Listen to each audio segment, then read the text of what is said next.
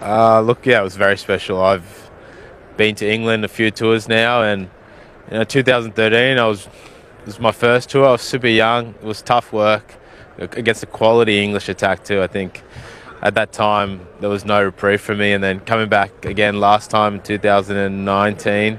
I mean, that was a tough one too for any batsman. That was tough, unless your name was Steve Smith. You couldn't really score a run that tour. But I guess both those first tours, it was tough. We lost the first one. I got dropped for both of them. So, yeah, they made it extra special yesterday. So all that context coming into your celebration then. I'll show you your 100 moments if you look at the monitor, which is a nice one for you. But then the celebration, the infamous Khawaja backdrop. Is this pre-planned or are you just lost in the moment? It's not pre-planned, honestly. And then Rudy asked me in the middle, he was like, did you practice that celebration? I'm like, I would never attempt mother cricket and practice the celebration ever. It was just, it was emotional. I was just very excited. As I said, it's, I love playing the game of cricket, but it can be one of the toughest things also. It's like a love-hate relationship. I think any cricketer will tell you that. So to get out there, first innings in an Ashes Test match and score runs when the team really needed it, because we lost a few early wickets at the start, yeah, it was just raw emotion, if I'm being honest. How much thought had you given to those previous tours here, whether you had to change your game at all or whether there was just an acceptance that England can be a tough place to bat for a top order player? It's a little bit of both. Majority of things that happen as a batsman, as you would know, are in the head. It's not, it's only a few times that it might really be technical. A lot of the time it's just played in your head. And for me, I was probably in the best spot ever coming into England. I know this is probably going to be my last tour. I've got lots of other things happening in my life, beautiful family, beautiful young family. It's very different from the other times I've been here. So I think I was going to enjoy this tour no matter what. 100% you enjoy it a lot more if you're scoring runs and winning games. But for me, it's more about, I know if the team was doing well, I'd be enjoying cricket, but at the same time, I'm a part of that. I've got to be scoring runs too. So yeah, it all kind of came together, I guess.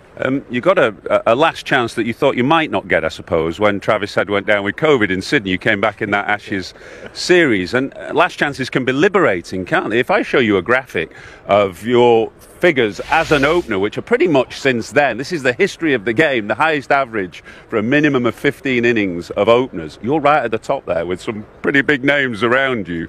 Last chances can be liberating. Yeah, it can. I mean, it's probably only downhill from there. Look at it.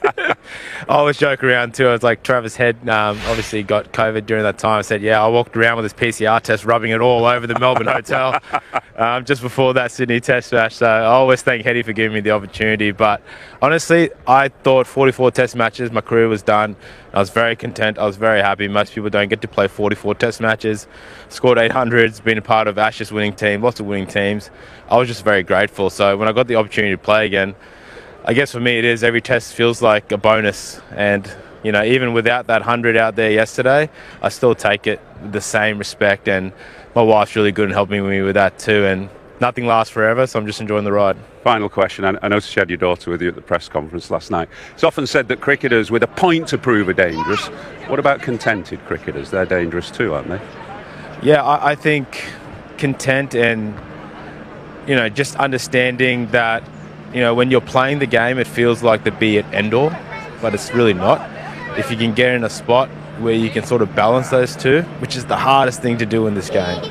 If you can find that, I think that's the sweet spot. Personally, I try to tell that to young guys. I'm like, this is a game. You want to prove yourself. You want to score runs, but find an even ground where you're not, wanting it too much. Ricky Ponting actually gave me the best advice when I was really young. He said, the harder you try, the worse it gets. And I think there's not a truer word spoken. So it's a very hard place to find, but if you can, it's a nice place to be. You found that sweet spot. Well done. Cheers. Thank you.